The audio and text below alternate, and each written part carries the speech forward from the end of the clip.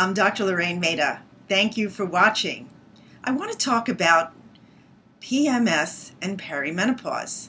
Do you know they're two sides of the same coin? Many of you women have experienced PMS, and men, you know you've been around women who have PMS. They can feel very irritable. They're snappy, they gain weight, they're bloated, their breasts are tender, they retain fluid, they might get headaches. It's not a fun process. Really, it doesn't feel very, very good. The reason is, especially in adolescence, your ovaries are just ramping up. They're just starting to develop, and you don't always ovulate regularly or produce sufficient progesterone. And that's the cause of a lot of these mood swings.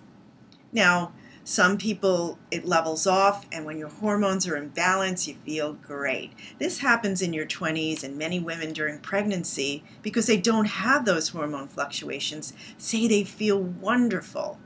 Some do crash and get postpartum depression, but for the most part, when hormones are level and stable, you feel good.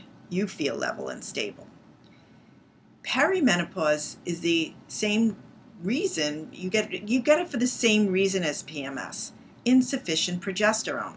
Except during PMS, your estrogen is way up here and your progesterone may be here, whereas in perimenopause, your estrogen is coming down, but your progesterone may be non-existent because you're starting to run out of eggs. And it's when you ovulate, when an egg bursts and you produce a corpus luteum, that's when you produce progesterone. So when you're running out of eggs, you don't have any progesterone. And it can make you feel the same way. Irritable, you don't feel like yourself, you don't sleep, you lose your hair, you develop fibroids, heavy bleeding, irregular periods. Again, not a fun sight. You feel like PMS. And many women say they fly off the handle. So the antidote to this is to lower your excess estrogen, but also to give natural bioidentical progesterone. And if your estrogen is here or here, you just bring the progesterone up to bring it in balance, regardless of where it's at.